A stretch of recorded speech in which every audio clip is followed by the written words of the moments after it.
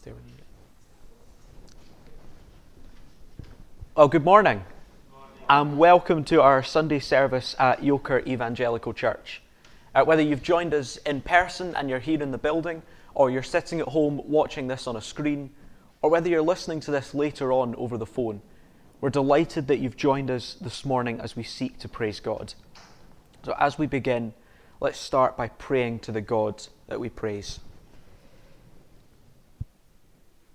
God of grace, teach us what it means to be loved by you, to be saved by Jesus, to be changed by the Holy Spirit, to be upheld by your care. We pray that you would be with us this morning. Let us feel your care for us. Lord, we ask that you would do for us what we cannot do, that you would open our ears to hear your truth. And Lord, we ask that we would not just know that truth, but love it. That in our hearts, our deepest desire would be to know more of you. God of grace, in a world full of voices, help us to listen to you. Lead us by your Spirit, we pray. Amen.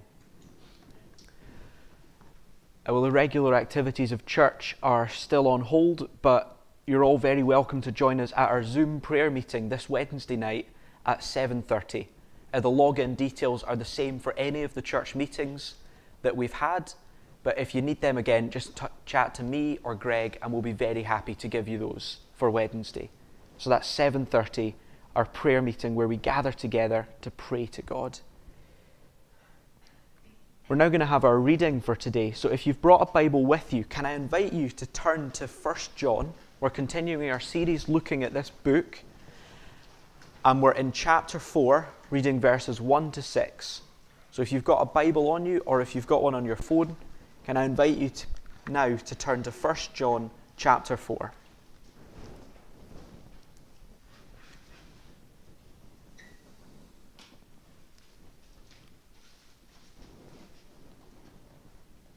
Just wait for the happy sound of rustling to stop. 1 John chapter 4, starting with verse 1. Dear friends, do not believe every spirit, but test the spirits to see whether they are from God, because many false prophets have gone out into the world. This is how you can recognize the Spirit of God. Every spirit that acknowledges that Jesus Christ has come in the flesh is from God. But every spirit that does not acknowledge Jesus is not from God. This is the spirit of the Antichrist, which you have heard is coming, and even now is already in the world. You, dear children, are from God, and have overcome them, because the one who is in you is greater than the one who is in the world. They are from the world, and therefore speak from the viewpoint of the world, and the world listens to them. We are from God, and whoever knows God listens to us.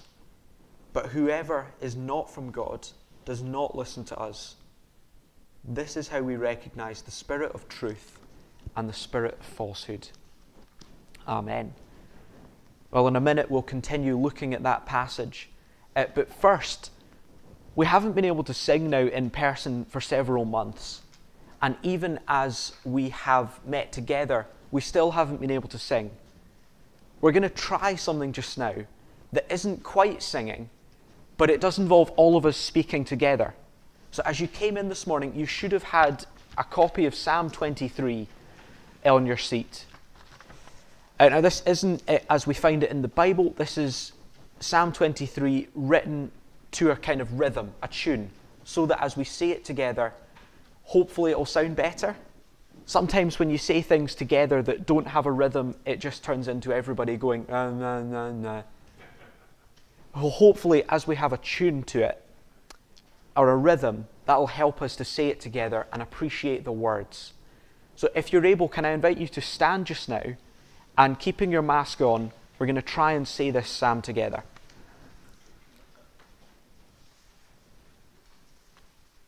The Lord is my shepherd, no want shall I know.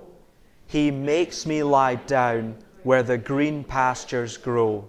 He leads me to rest where the calm waters flow. My wandering steps he brings back to his way, in straight paths of righteousness making me stay. And this he has done, his great name to display. Though I walk in death's valley, where darkness is near, because you are with me, no evil I'll fear. Your rod and your staff bring me comfort and cheer. In the sight of my enemies, a table you spread. The oil of rejoicing you pour on my head. My cup overflows, and I'm graciously fed. So surely your covenant, mercy, and grace will follow me closely in all of my ways. I will dwell in the house of the Lord all my days.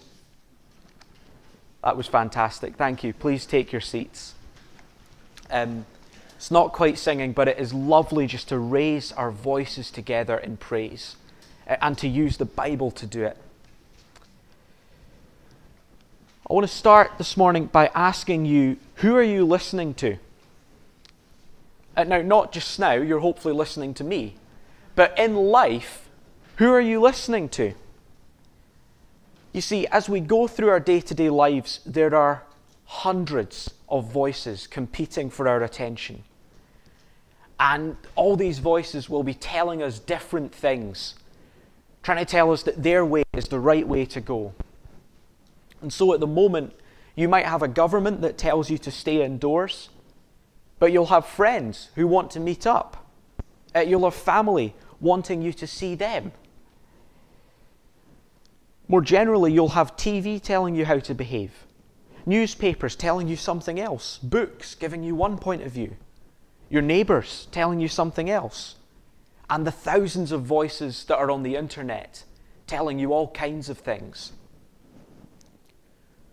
In life, with all these voices going on, we all have to make decisions about who to listen to, which voices we will decide to follow. And can I tell you, this problem, it's even more difficult for Christians. People saved by grace have an even harder time, as you have preachers telling you one thing, other Christians telling you things. Maybe friends who sometimes make fun of your beliefs. Maybe some of us have family who tell us not to take the God-bothering too seriously. Then you might find Christians on TV and online who seem to be saying something completely different. How can we know who to listen to with all these voices going on, all shouting for attention? How can we know who to listen to? Now, John warns us about this straight up in verse 1. He says, "Dear friends, do not believe every spirit."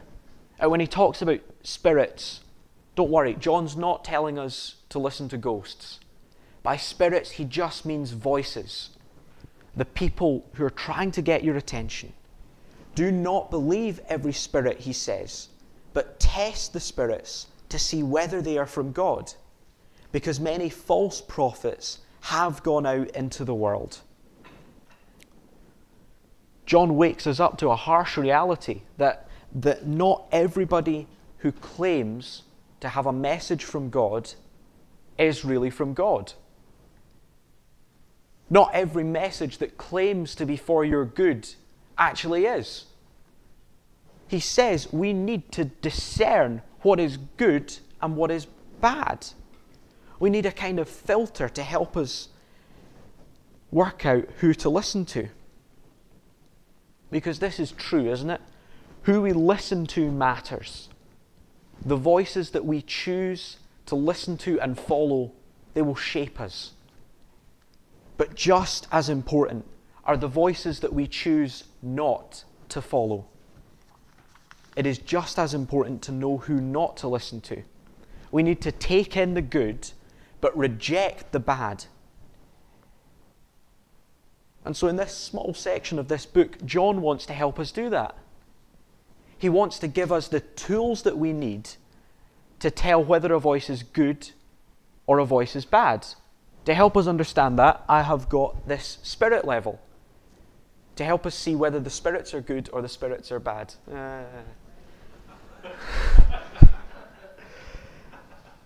But just from verse... Right, don't... It is a spirit level, but it helps us spot at the end of verse 6, this is how we recognize the spirit of truth and the spirit of falsehood. What does a spirit level do? It tells us whether something is straight or not. So when you are putting up shelves in your house, you use a spirit level to make sure that the shelves are true and good. If you have this right starting point, then the shelves will be good. They'll store your books, your DVDs, your knickknacks. Though if you don't have a spirit level, if you just decide to guess where to put a shelf, your shelves will be bad. They won't store anything. Stuff will start falling off them as soon as you put them up. We need this same kind of tool as we try to tell who to listen to tell whether something is good and straight or whether it is crooked. We need a spiritual spirit level. And so John tells us to take our spiritual spirit level and as we receive teaching, as we listen to voices, to hold it against them, to see if they are good and true.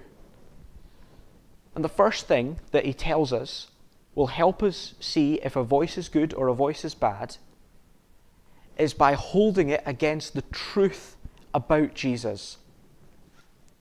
The truth about Jesus. Now, people will say all sorts of things about Jesus. There is almost no end to the books, articles, sermons, radio programs that you could listen to telling you about what Jesus said and what he did. But verse 6 warns us that some of it will be good and some of it will just be rubbish. Some of it will be in this spirit of truth and some of it will just be nonsense. And so we need to know the truth about Jesus if we are to spot the spirit of truth about him. And we find that straight in verse 2, where John says this. This is how you can recognize the Spirit of God. That is the Spirit of truth. Every spirit that acknowledges that Jesus Christ has come in the flesh is from God. But every spirit that does not acknowledge Jesus is not from God. The truth that we need to look out for is the truth about Jesus. That truth that he came in the flesh to save sinners. And this is a truth that we should immerse ourselves in. That God himself became human. Came and was equipped with armpits, nostrils, hands and feet so that he could live the perfect life. So that he could die on a cross, lie in the grave for 3 days and be raised again. And then ascend to heaven. That is the truth that we need to hold all teaching, all voices against. That certain truth about Jesus is the center bubble that we need to look for in teaching. That is how we know that things are true. If at their center, at their start point, they have this: Jesus Christ come in flesh to die for sinners. We cannot put anything else in that central position. If we try and build our lives, choose who to listen to based on any other measure, that teaching is bad. If instead of the gospel, our focus was good works, okay, or the work of the Holy Spirit, if they were the center of what we looked at, then that message is bad. It is dangerous, and it sets us up for failure. Like shelves without a level. Now look, those things are good, but they are not the center that we need. They are not the starting point that we find only in the gospel. And so when we're listening to things, to spot the truth, check if the gospel of Jesus is at its heart. But we can also take out our spiritual spirit level and check if what we're hearing matches the teaching of the world. And we're defining the world here as humanity in open rebellion against God, totally set against his ways. The world that says, my thoughts are this and that matters. My needs must be met. Aren't I amazing? The world that says, me, I, now. That's the picture that we find in verse 5 of some of this false teaching. Just listen to how John describes them. They are from the world and therefore speak from the viewpoint of the world, and the world listens to them. So you see, set up against the truth is the world. And John is clear to say if we find Bible teaching that fits with that, if we find Bible teaching that is more focused on our needs than the gospel, actually that Bible teaching is bad. And it doesn't just have to be Bible teaching, people expressly opening up the Bible and saying this is what's true. Any worldview that you can find that says life is all about this, that doesn't put the gospel at the end of that sentence, that is not worth listening to.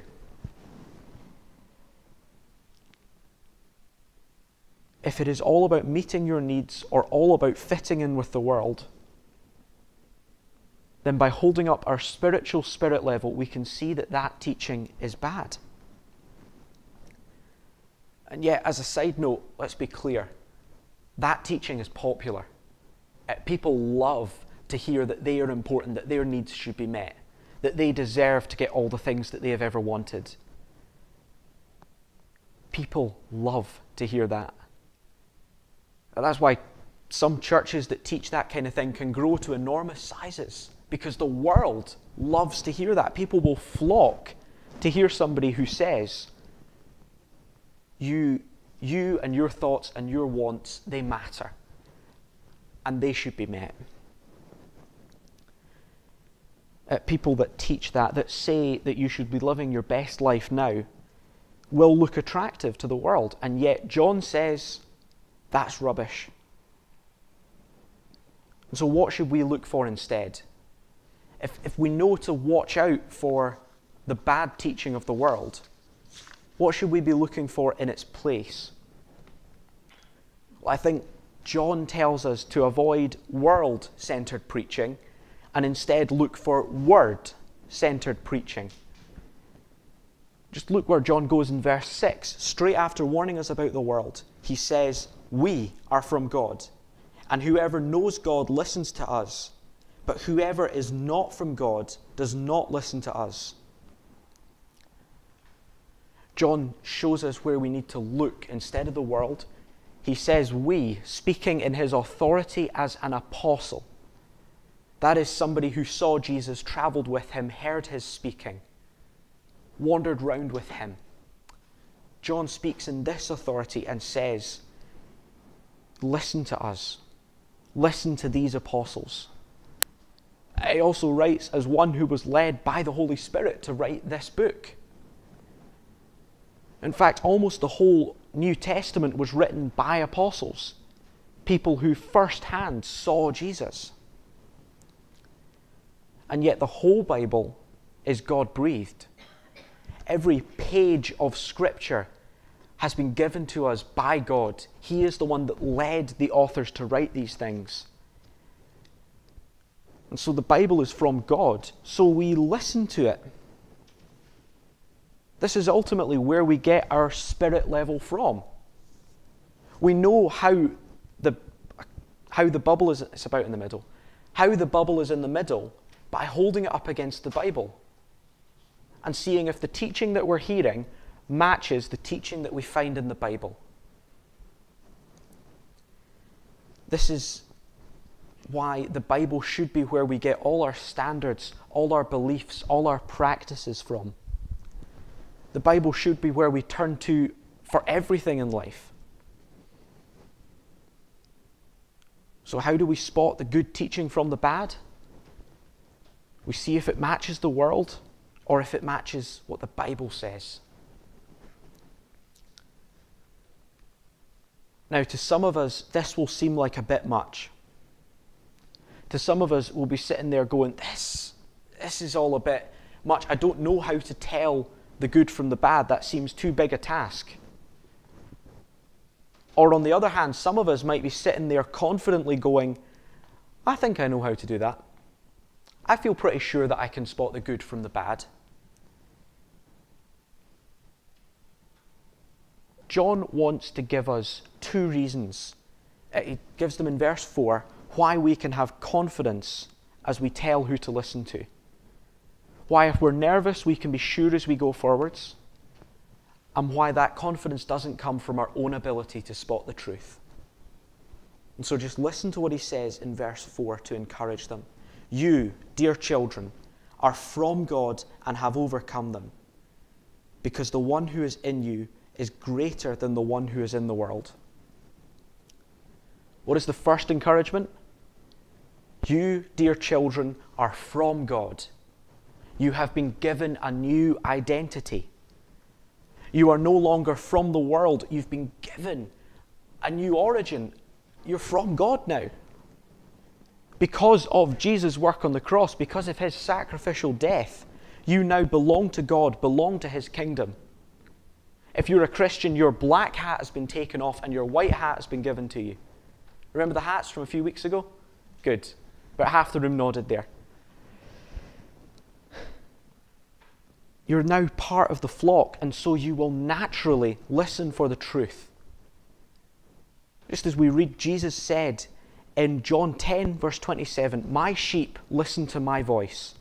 I know them and they follow me. Your identity in Christ means that you will listen for the truth. But the second reason, there is a second reason why we can have confidence as we look for the truth. You are from God and have overcome them because the one who is in you is greater than the one who is in the world. The one who is in you. We have a helper in this task. God sent his Holy Spirit, the third person of the Trinity, to be with us as Christians, to help us to listen and to obey. As we go out this week and try and tell what voices are good, what voices are bad, remember you don't do it alone. You do it with the help of the Holy Spirit. This is good. It is not all on us. We haven't been left this task alone. Can I say, if we had been, if we didn't have the help of the Holy Spirit, we would fail in this. We wouldn't know who to listen to. We need this one who is greater and stronger than the world, so that though there are dangers and pitfalls, we can have confidence to listen well with our helper. We can have confidence because of our new identity and because of our helper. So, in a world full of voices, how can I be sure that I am listening to the right ones? Well, we listen simply for the truth about Jesus that we find in the Bible. We reject teaching that fits in with sinful thoughts of the world and find that which fits with the Bible. It's a call to apply wisdom, not just to take everything we hear at face value, but to be able to tell the good from the bad. But I'll leave you with this one simple instruction from this passage. If you only hear one thing today, let it be this. And it is vital. Earlier in the summer, I was on a family holiday down to Galloway. And down there, they've got one of the longest zip lines in the UK. So we did it one day. It was great fun. But as we stood at the top of that hill, looking down this hundreds of feet long cable and looking at all the machinery up above our heads that was somehow attaching us on, and the guy was kind of screwdrivering us in, whatever else, making sure we were safe. He said lots of things. But there was one thing that stuck with me as I prepared to go down this zip line. Just hold on to the rope. He said, whatever else you do, just hold on to the rope. It doesn't matter if you forget everything else that you're told at the top of that zip line. Just keep holding on. So as I went down that zip line, my knuckles were white clinging onto it. What is the one thing that we need to hear from this passage? It is to listen for the truth about Jesus.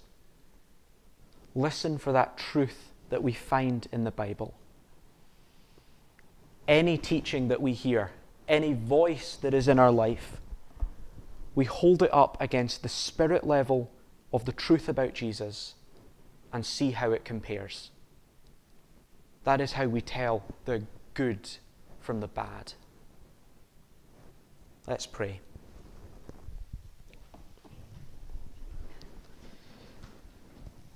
Heavenly Father, we ask that you would help us to take in your truth.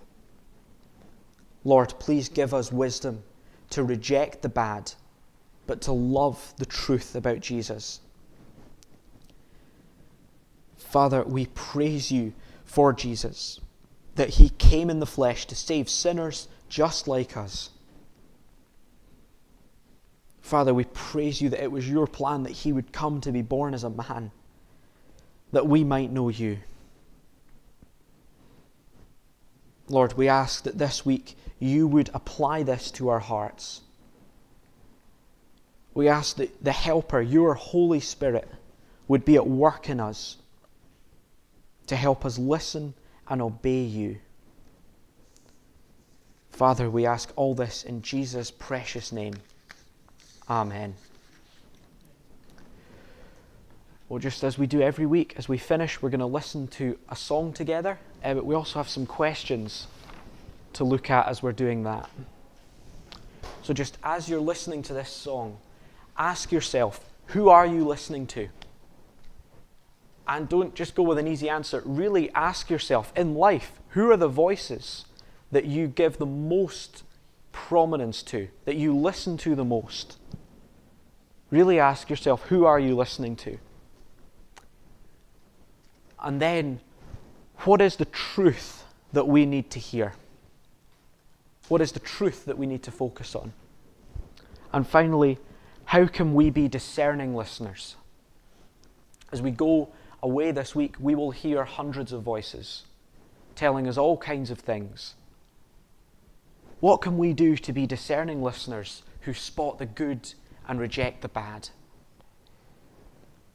We're going to listen to the song just now, Speak, O Lord.